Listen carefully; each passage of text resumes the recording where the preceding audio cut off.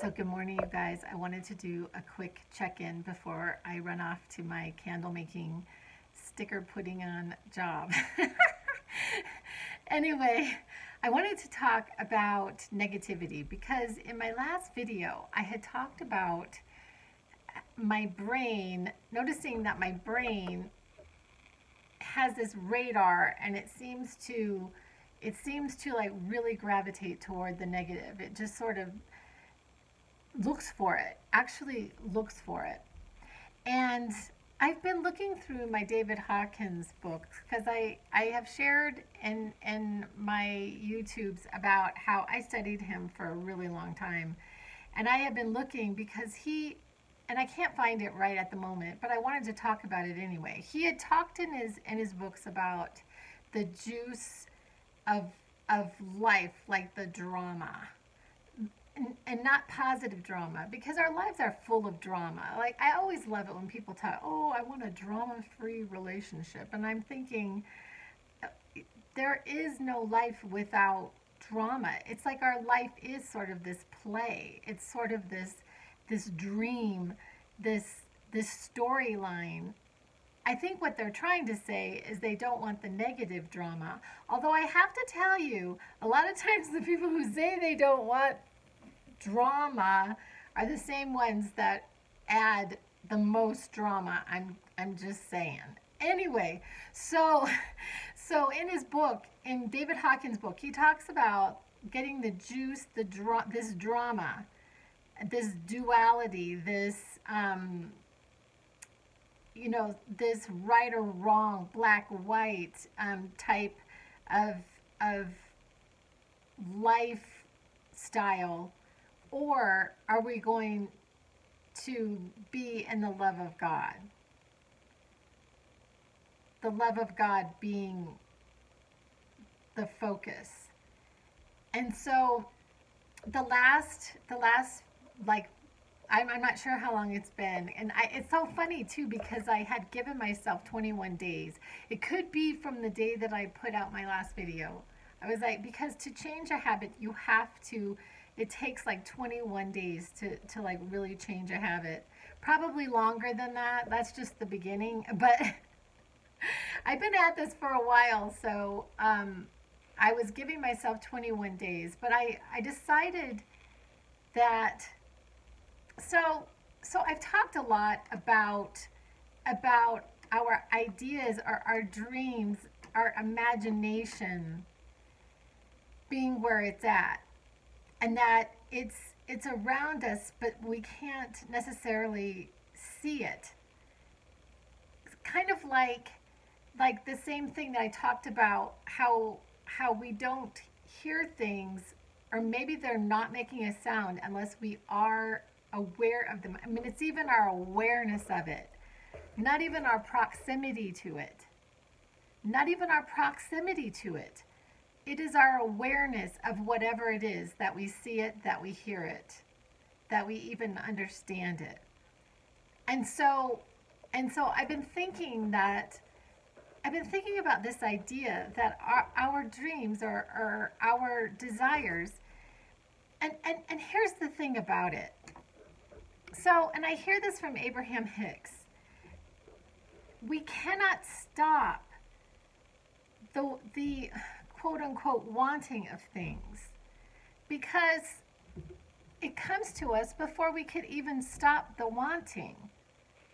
Like when I'm driving in traffic and I hit every red light, every single red light, it's just automatic that I'm wanting not to hit every red light.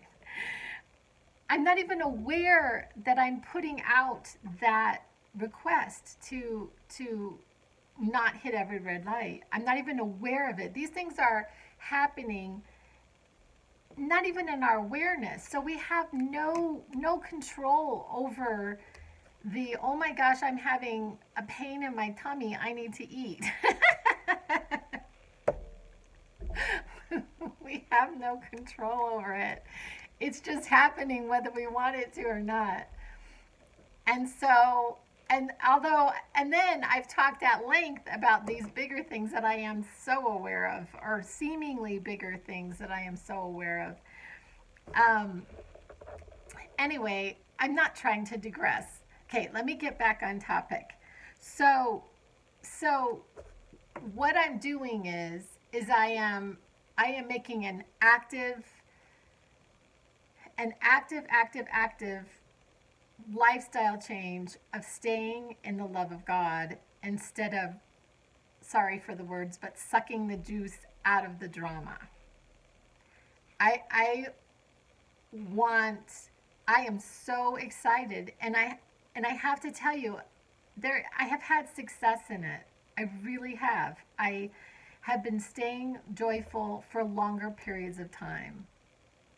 For longer and longer and longer periods of time. And along with that, not like, okay, so this idea that it's all an illusion, that we're dreaming, whether we're awake or we're sleeping. Like Don Miguel Ruiz says this in his books. He talks about how all of it is a dream, and we make up the dream, and if we don't like the dream, we dream a different dream. And so if that's the case, when something is coming up, me not wanting that storyline, so okay, what storyline do I want? I want to hit all of these lights green lights. I want green lights, not red lights. And so what ends up happening for us is, in the coming up to the red light, it's like we chug up the pipes. We chug up the with our unhappiness in that moment that we hit one red light. And so it would be better, it would be in our favor if we hit the red light to say, oh, well, let's just see how the next one goes. You know, just sort of take life a little less seriously and a little bit with more lightness.